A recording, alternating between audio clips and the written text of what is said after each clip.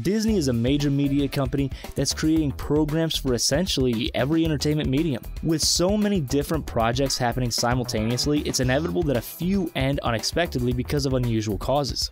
These are 10 Disney shows that were canceled for weird reasons.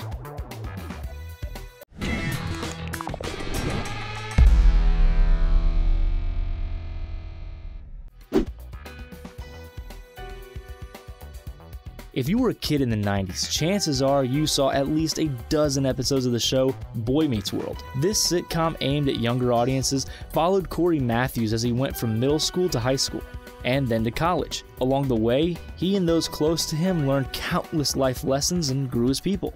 Boy Meets World was massively popular and is more or less regarded as a staple of the 1990s today. It originally aired on ABC, but became a Disney show when the House of Mouse bought the network back in 1996. In 2014, Disney would launch a spin-off of Boy Meets World titled Girl Meets World on the Disney Channel, which would focus on the daughter of the now adult Boy Meets World main characters, Cory and Topanga.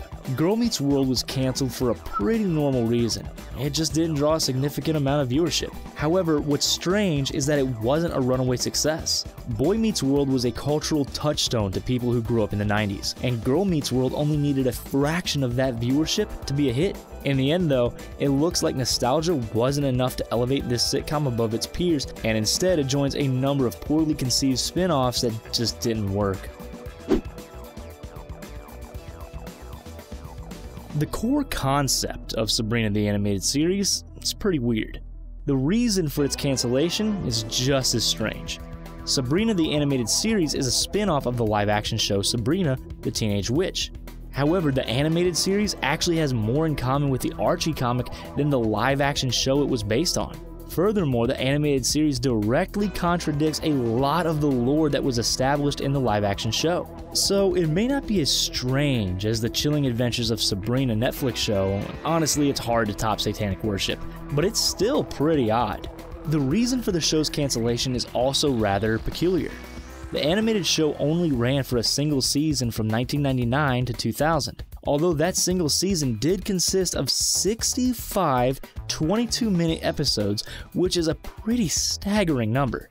Dick Entertainment was the animation studio behind the show and were rather notorious for creating shows with poor animation quickly and cheaply. The reason Sabrina the Animated Series ended though was because Disney ended their work relationship with Dick shortly after the turn of the millennium. Dick would try to spin off the animated series into other projects, but none would really take off. This would play a part in the animation and licensing company eventually going defunct in 2008. Brandy and Mr. Whiskers was an odd cartoon by Disney Channel standards. More in line with Hanna-Barbera style of animation and humor than the Disney traditional animation, it never quite rose to top-tier popularity on the channel. However, it did feel like a breath of fresh air on the network when it was airing between 2004 and 2006. Centering on a socialite dog, Brandy, and a zany rabbit, Mr. Whiskers, who gets stuck in the Amazon rainforest, the show was pretty bonkers. For instance, there's an entire overarching storyline of Brandy introducing the concept of currency to the rainforest animals and all the problems that causes. The show also had some bigger names in the television and voice acting community, including Kaylee Cuoco, Charlie Adler, Tom Kenny, and Jennifer Hale. The show was canceled for the common, but no less head-scratching reason that a lot of Disney cartoons are pulled. Disney television animation doesn't usually create more than 2 or 3 seasons of any given cartoon. The world of television cartoons is pretty competitive, and unless something is a breakout success, it's not usually worth it for animation studios to keep churning out new episodes. Brandy and Mr. Whiskers was a good cartoon, and it put up some decent numbers, which meant that Disney was never going to keep it going for very long. Buzz Lightyear of Star Command is a pretty strange cartoon that aired from the year 2000 to 2001. It's essentially a fleshed out version of the show that would have popularized the Buzz Lightyear toy in the Toy Story universe. So basically, it's an actual version of a fictional show that only exists as a way to cash in on the success of a movie that featured the fictional show. It also somehow gets weirder than this. Buzz Lightyear of Star Command largely focused on Buzz and his crew going on space adventures and foiling the plots of the villainous villainous Zurg. Its cast is also pretty star-studded and features voice acting from the likes of Neil Flynn, Nicole Sullivan, Wayne Knight, and Frank Welker. Most bizarrely, Patrick Warburton does the voice of Buzz Lightyear in this series instead of Tim Allen, who voices the character in the Toy Story films. This was probably done because Tim Allen would have been too expensive to do the voice in the show, which is strange since Warburton is arguably more successful than Allen is today. This show was also canceled because of Disney Television Animation's 2-season rule for cartoons. However, it remains one of the more interesting ways that a show tied into a popular film to cash in on the movie's success. Cory in the House was far more successful as a meme than it ever was as a television show. A spin-off of the wildly successful show That's So Raven, the show had a premise that jumped the shark and several plot lines that did the same. Raven's younger brother Cory Baxter and her father Victor moved to Washington, D.C. so he can become the president's personal chef. However, Cory's many money-making schemes quickly land him in hot water with those close to the president and the president's young daughter. The show was pretty ridiculous, not that great, and is largely remembered today in an almost mocking way. It is pretty bizarre though that it managed to have such a cultural impact despite only consisting of 2 seasons. There isn't much of a consensus on why Cory in the House was canceled specifically. Disney didn't give much of a reason, although it was probably a combination of actors aging out of the ability to play teenagers and lower than expected ratings. So while it's fair to say that the cancellation of the underperforming spin-off is pretty typical, its ongoing cultural impact remains very unusual. Lizzie McGuire was nothing short of the biggest show on Disney in the early 2000s. The first season was a smash hit. The Lizzie McGuire movie made triple its budget in the box office, and the show's second season earned the same amount of acclaim. The show was on track to start an empire and jumpstart the career of all involved in the program. Then it just kinda went away. The reason behind Lizzie McGuire's cancellation is a tale as old as time in Hollywood, but still surprising considering how much all involved had to gain. Hilary Duff, the actress portraying the titular Lizzie McGuire, was a young teenager when the show premiered and was largely represented by her parents in business situations. As Duff's contract started to draw to a close, her parents held out for more money, believing their daughter deserved more for her work. They weren't able to reach an agreement though, and the two parties separated on less than friendly terms. It's pretty telling since the actress hasn't appeared in any projects directly under the Disney label since leaving the Lizzie McGuire role. This cancellation feels like a missed opportunity for all involved and is only compounded by the worries that surrounded most situations involving child actors. Namely that those representing Duff may have been more concerned about their own interests, but we'll never know for sure. American Dragon Jake Long is another Disney cartoon that fell victim to the in-house animation studio's policy of dropping shows after a few seasons. Only it also had a bit of a bumpier ride in getting to that ending. The show largely focused on Asian American Jake Long, who transforms into a dragon to battle various supernatural forces of evil.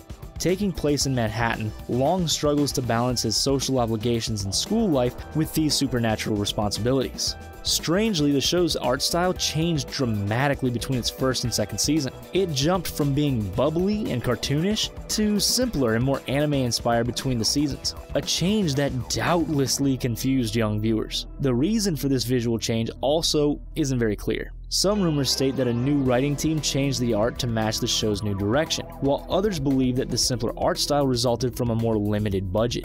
Either way, the show was canceled after its second season. It's possible that the art change hindered the show's brand recognition and chance at a more substantial popularity, but it's impossible to know for sure. One of the many darker 90s animated shows to become cult classics. It centers on a group of gargoyles that awaken in New York City and become entangled in a variety of supernatural plots. Sadly though, it would be canceled because efforts to increase its popularity would only hinder its previous success. While Gargoyles certainly was a successful cartoon, it didn't live up to Disney's expectations. The House of Mouse wanted a show that would rival Warner Bros. Batman the Animated Series. That's a big part of why Gargoyles has a pretty similar tone to the critically acclaimed Batman cartoon. However, Gargoyles could never reach the same level of viewership and praise as Batman. After 2 seasons of falling short, Disney would cancel the show, but ABC picked it up for a 3rd season, which is kind of ironic as Disney would acquire ABC in the same year that the 3rd season aired, 1996. The 3rd season of Gargoyles went in a new direction with a new team of writers, but it couldn't even live up to the show's previous numbers. All in all, Gargoyles will be remembered as a terrific cartoon that could never quite rise above the many exceptional animated programs of the 90s. Dave the Barbarian is another weird Disney Channel cartoon to appear in the early to mid-2000s. It centers on a cowardly barbarian and his family battling the forces of evil, in a world that's equally packed with magic as it is with fourth wall breaking jokes. It's a pretty strange program, and it stood out from a lot of its contemporaries because of those elements. Although it was a pretty niche show, it would go on to win an Annie Award for storyboarding. The cartoon also isn't afraid to embrace the fact that it's a television show, lean into jokes and situations granted by the medium. Sadly though, the cartoon would only run for a single season, consisting of 21 episodes. The show proved just a bit too oddball to generate solid numbers with viewers and was cancelled, which is kind of a bummer. It sucks that a genuinely unique and creative show wasn't able to have more time in the limelight. Most shows today fail because they play it too safe, and they can't carve out a sustainable viewership. Dave the Barbarian went too far the other way and had such a specific sense of humor that it just didn't click with enough people to satisfy a 2nd season. That's right, Kim Possible, one of the most successful and recognized cartoons in history, was at one point canceled. The first cartoon created by Walt Disney Television Animation, the show proved to be one of the biggest cartoons of the 2000s. Originally, the show was supposed to end after the release of the 2005 movie, Kim Possible, So the Drama, but then Disney surprised viewers. The network announced a 4th season to the show after seeing how invested fans still were in the series. You can look at this as Disney catering to fans, or more cynically, trying to milk more money out of the franchise. But fans' love of the show brought it back from cancellation. If you were a kid in the 2000s, there was no escaping just how popular and widespread the Kim Possible cartoon actually was. At least one kid in every class had a Kim Possible backpack, and the Naked Mole rap was played at every social event for kids. With the cartoon occupying so much real estate in people's childhoods, it's no surprise that it got a live-action movie earlier this year and is set to appear on the Disney Plus streaming service.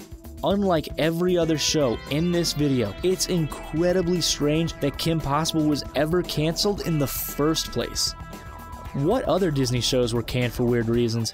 Please let us know in the comments section down below, and be sure to like this video and subscribe to The Binger. Also, remember to click that bell icon so you can get a notification whenever our latest videos go live.